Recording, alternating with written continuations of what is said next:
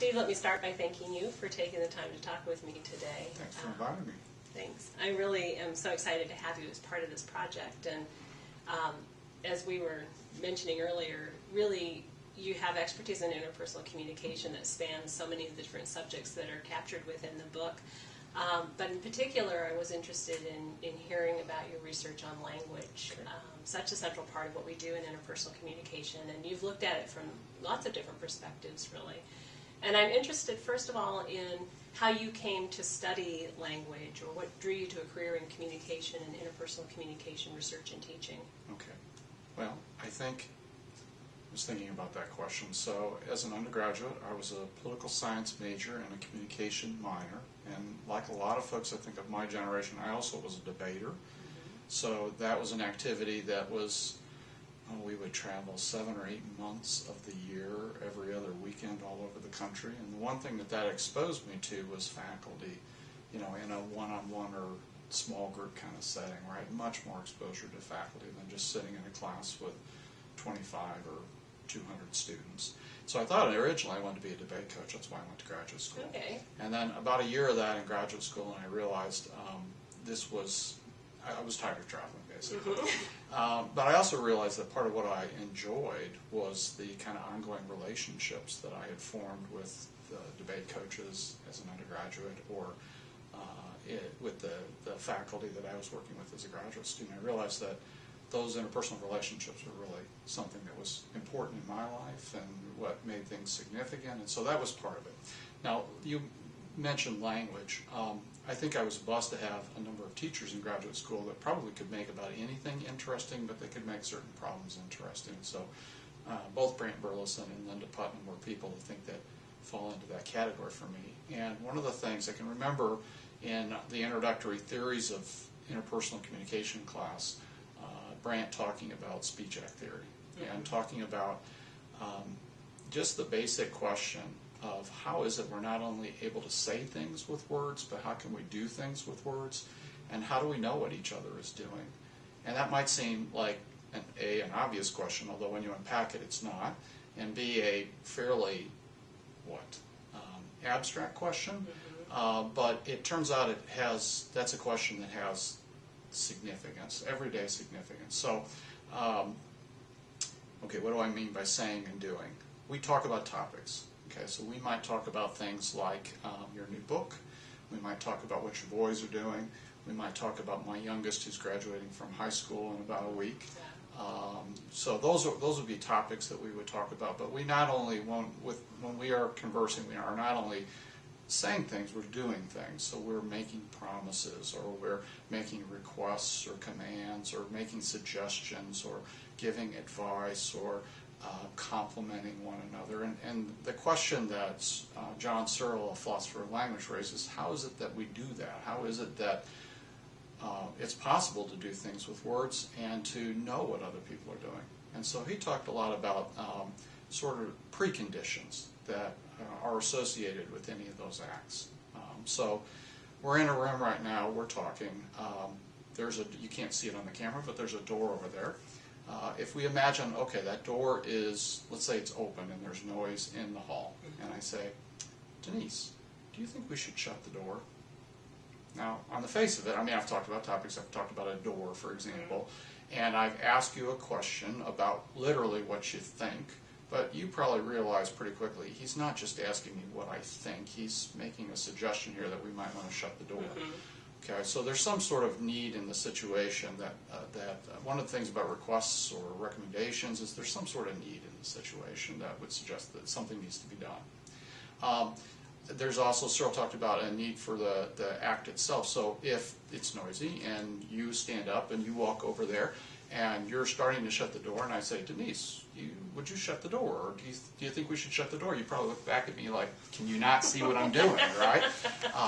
So there is also a need for the act itself that's presumed by doing it. Ability and willingness, or the possibility of them, are presumed. So if we're walking out of the conference and I'm carrying papers and they blow under a car that's parked on the side of the hotel, and I say, Denise, could you lift that car up so I can get my papers? again, you would probably look at me like, what is he talking about, right? Because that's something that isn't plausible that you're able to do. Willingness, the same thing. So with students, students may ask me, could I get the review sheet? Could we get the review sheet for an exam maybe a week before the exam? And I'd say, sure.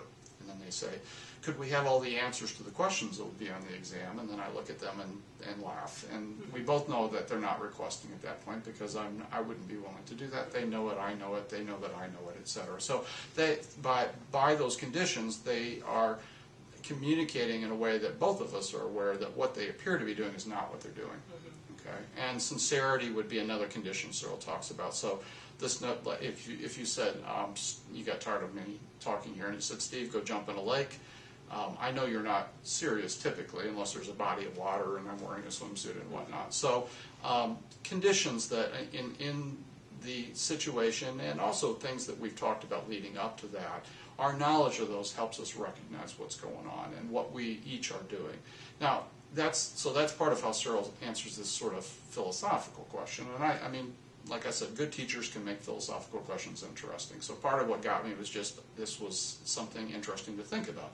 But it also has implications for just, how we function, how we get along. Oh, I think actually, your examples hit what to me is so magical about communication, is that we're able to understand those interactions with so much complexity in the situation that could be influencing how we interpret it. And it allows us to do things like make sincere comments, but it also allows us to use sarcasm. Humor. So if you ask me to get the papers out from under the car, and I'm wearing mine, I can say to you, sure, Steve, I'll just lift up the car. Yeah. And we can have that kind of exchange. And it allows for this tremendous level of understanding. And I have a special interest in conflict, so it also explains this misunderstanding because I actually meant for you to lift up the car, and you think that I'm kidding. Right, exactly. And so you've really hit on what is so fascinating about our ability to use language and extract meaning and misunderstanding from it. Right, yeah, and I think part of what interests me, and this is sort of, you were talking about connections between the chapters, I'm very interested in politeness, which is covered in both the chapter on language and also the chapter on interpersonal influence. And again, these conditions that I was talking about, part of competence, just interpersonal competence, is being aware of the potential of what you're implying about yourself and the other person as you are doing various things. I was trying to think about examples of this again, and my office at Purdue is right next door to Howard Cyphers, who's our department head. And I've been there more than a decade. And so I rightly or wrongly, I think I have a pretty good idea about what's going on in the department. So I am not shy about walking into Howard's office and saying, Howard, I think you need to think about this, or Howard, I think you need to consider doing this. But again, those are absolutely, if we call them, I don't know, advice or recommendations, they presume certain things. They presume I know what's going on.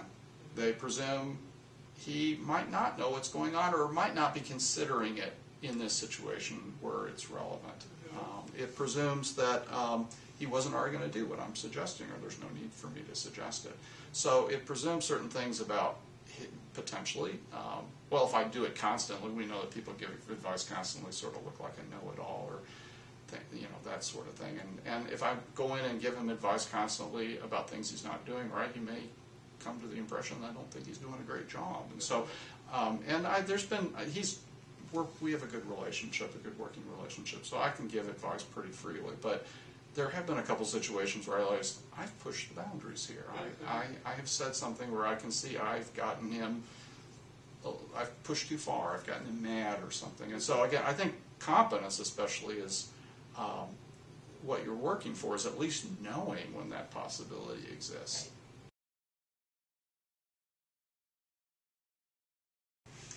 So I'd like to know what you think about what communication researchers are working on now, or what you're working on as you look toward the future. Okay. Well, I thought maybe I'd just talk about one project, because I think it does connect some of the different areas, again, in your book, the chapter on families, the chapter on influence, and the chapter on language, at least those three. So I think I have 6 children and stepchildren. So the youngest is 18, and the oldest is 32, my stepson. And he has been in the Army or the Army Reserve for more than a decade now, and he's been deployed twice to Iraq. So I have an interest, a personal interest, in the impact of military deployment on families. But I also, there's a center on campus at Purdue called the Military Family Research Institute, and a human development professor, Shelley McDermott, runs that center, and she's very well known in this area, and has invited me to get involved in some interdisciplinary projects there. The initial ones looking at some of the programming they were doing with children whose parents had recently returned from deployment, because these kids often, their friends don't understand what they're going through, because they're not military families, and they don't quite understand the issues about separation and danger. But also, so we've done some evaluation of their programming and some interviewing with kids and adolescents. But the newest project we're working on is looking at family members talking with service members when they come back about potential concerns about mental health. So there's been a lot of coverage in the news about issues about PTSD or anxiety, depression, or even traumatic brain injury in terms of returning service members that come back and may have some challenges in terms of readjusting to family life and to work and just to being in social situations. And so actually the way I got the idea for working on the project was listening to a presentation at a conference by a psychiatrist named Stephen Sayers, who works for the Veterans Administration, and he has a program called Coaching into Care, where family members can call in and say, I have some concerns about my service members' mental health. I think they would benefit from talking with somebody, but they're resistant. Right. And so what do I do? Okay. And I thought, this is fabulous, because this is very, it's very important, right? But it's about influence, and it's about identity, and it's about all those things that are presumed by, for example, giving advice, the kind of thing we were talking about before.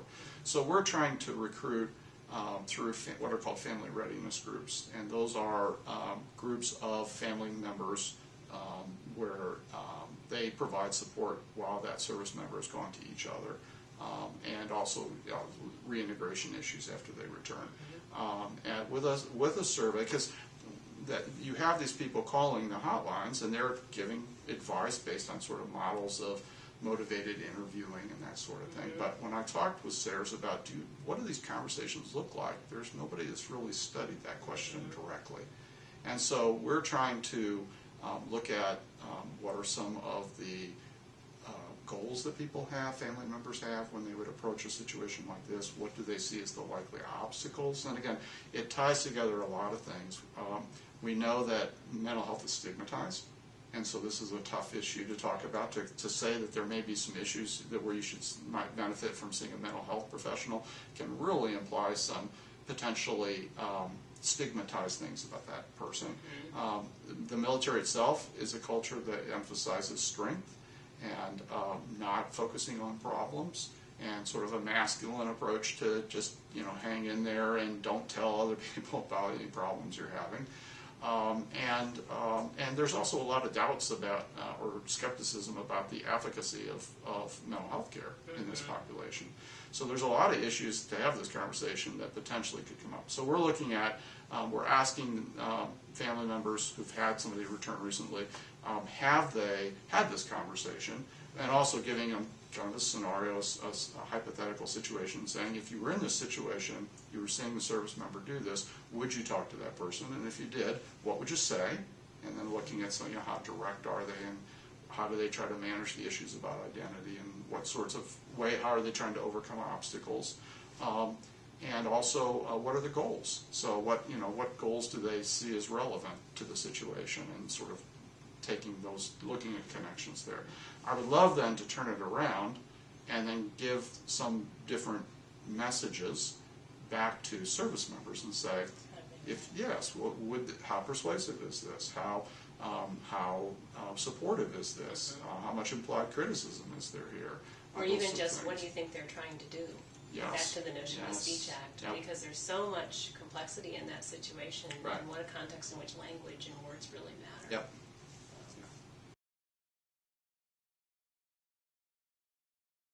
So Steve, we don't have a lot of time left, but what advice would you have for these students as they think about potential careers in communication? I was thinking about that question because I mentioned my own kids. With so all your kids. I'm watching them and have watched them make those decisions and work through some of those issues. But I was, okay, 2 or 3 things and just broad recommendations. One is really, I think the focus of your book is a good focus in terms of being a communication major ought to mean that you become familiar with a number of theories that you can apply to situations. And they're not going to tell you exactly what to do in that situation, but they're going to give you a way of thinking about the situation that highlights certain things that might not have been immediately evident or might not have been apparent to somebody who had not done a good deal of that sort of thinking. Okay, so I know students often will say, I want application, I want something that's practical, but I like the focus of the book, and I like the emphasis on thinking about frameworks that can help us analyze situations, analyze cases, and give us insights. And it's good practice to do. So that's one. And again, I think just lots of practice of speaking and writing in lots of situations, including for different audiences through different media, including new media, etc. I think finding some sort of content specialization can be important. I was thinking about this in the context, I know most of the students in this class are not going to go to graduate school or be a professor, but I think it works in both of these contexts. I did not start out studying military families at all. At all. I didn't have a clue that that's where I would end up. I was studying issues about language and identity, and I had to do a good deal of reading to get up to speed and talking with people who had made that career to be able to get up to speed, to be able to interact with researchers in that context and with families in that context. And I think there's something similar in terms of whether it's healthcare or politics or entrepreneurship. A lot of universities have that now as a certificate, or nonprofit organizations, but finding something that you are passionate about, a minor, some sort of immersion experience through an internship where you develop some expertise in an area, I think, where you can bring your analytic skills, but you also know about that as an area, I think is a good way in the door. Well, thank you. That's great advice.